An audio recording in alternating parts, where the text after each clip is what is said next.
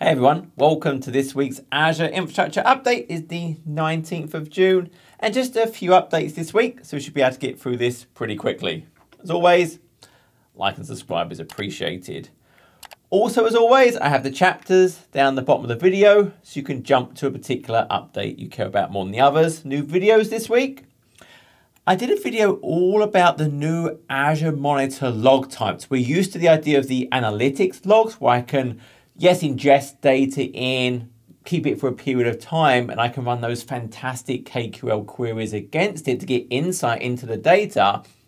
That is also basic and archive. So depending on my requirements, depending on what interactions I need, there are now different options. So I go through what they are. And then I did a video all about Azure functions for the IT admin. So I don't have to be a developer, but these are still super powerful for when I just need to be able to maybe run some script, some piece of logic based on some event happening, which could be a schedule somewhere. Well, I'll show you how we can do that with Azure functions, maybe at no cost at all. On the networking side, so Azure Application Gateway now has private link support. So Azure App Gateway is that layer 7 load balancer set of capabilities. It has a public IP, and optionally, it can also have a private IP. Well, now what I can do is I can have private endpoints. So that private endpoint can be in any virtual network, which will then go and communicate to that front end IP address.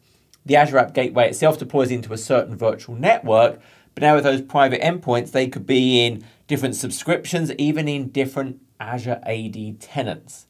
So now, I can consume whatever's behind that Azure App Gateway really from something in any other virtual network. And because it's a private endpoint, i.e. an IP address, any network connected to the network with a private endpoint can consume it. It could be a peered VNet, it could be on premises via ExpressRoute private peering or a site-to-site VPN. To use this, I do have to set up a new private link configuration, which I use a new subnet. So it needs another subnet, because it's from that subnet, it will use the IP addresses that it has to use for the NATing that is part of private endpoints. Now I get about 64,000 concurrent TCP connections per IP. So that subnet likely doesn't need to be super big unless you have a really large scale use of that Azure App Gateway. And once I've got those private endpoints set up, I could just disable the public IP that's maybe normally used for the App Gateway if I wanted to. Azure WAF policy and distributed denial of service management in Azure Firewall Manager is now GA. I talked about this before. Azure Firewall Manager is that great centralized place to manage the policies I would use for Azure Firewall. Well, now it's also bringing together the policies for the web application firewall and DDoS into that same Azure Firewall Manager. That gives me that great central management and enables that larger scale set of capabilities.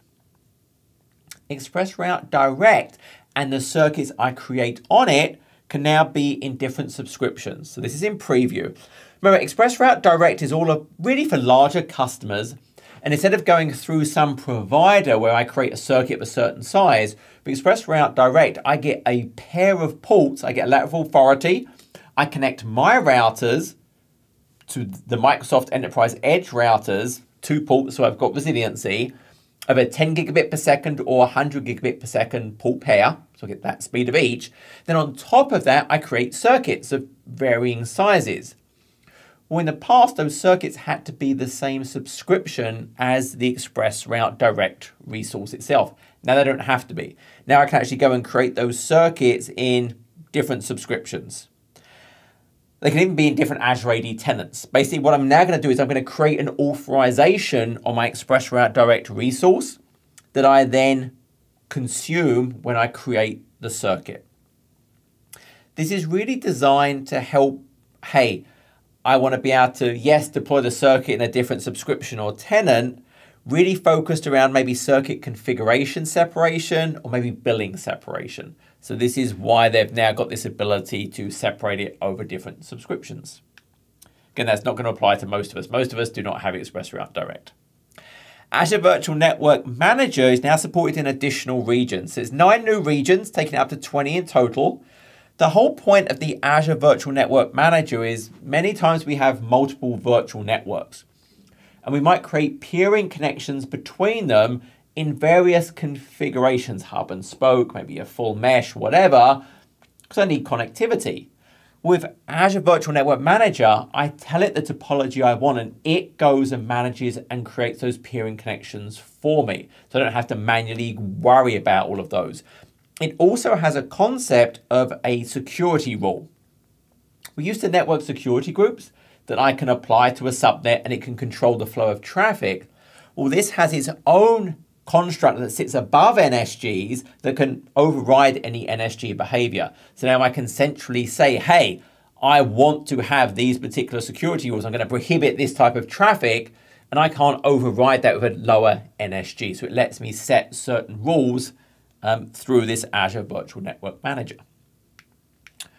On the database side, so Azure Data Explorer now has various connector automations. So if I'm thinking about Power Automate, Logic Apps, Power Apps, those very citizen developer type scenarios where it's easy to create those various pieces of logic I want to do, well, I can now use those very simply with Azure Data Explorer.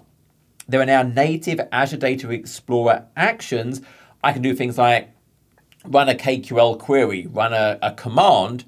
So I could have a logic app that, hey, I run a KQL command against my Azure Data Explorer.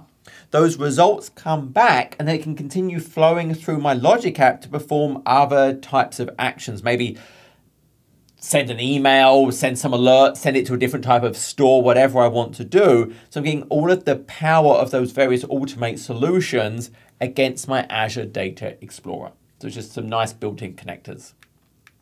Miscellaneous, so Windows Admin Center in the Azure portal is now in preview for my Arc-enabled infrastructure.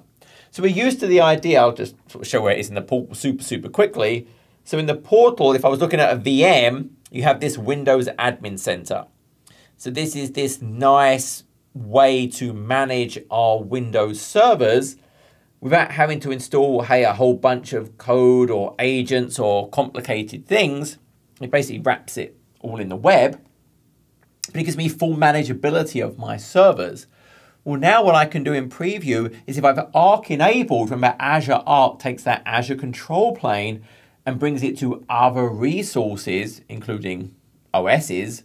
So now if I've done that Azure Arc enabled infrastructure, I can use the Windows Admin Center, providing it's Windows Server 2016 or above, and actually through the Azure portal, leverage it.